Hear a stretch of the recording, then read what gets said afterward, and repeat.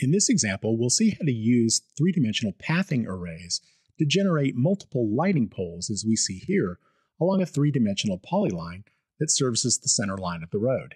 We'll see how the associative behaviors work in this case, and what the parameters are we can use to modify the array. Let's dig in.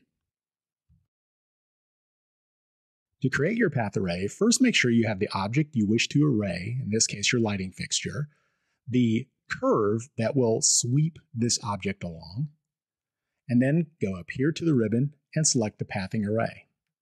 You'll now select the lighting fixture, followed by the pathing curve. As you can see here, the array will be generated, but probably not in exactly the way or the spacing that you had had in mind.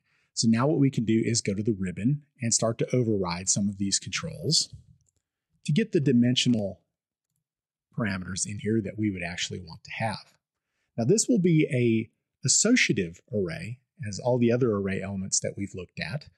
And you'll notice here along in the ribbon that we have the ability to control parameters such as, in this case, the Z direction, making sure that the lighting fixtures are always pointed up.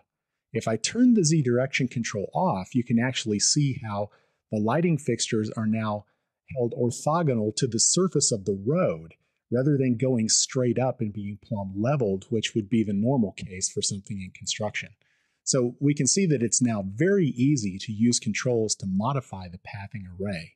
So the methodology here is not unlike what you've learned in polar and rectangular arrays, just a few different controls to be cognizant of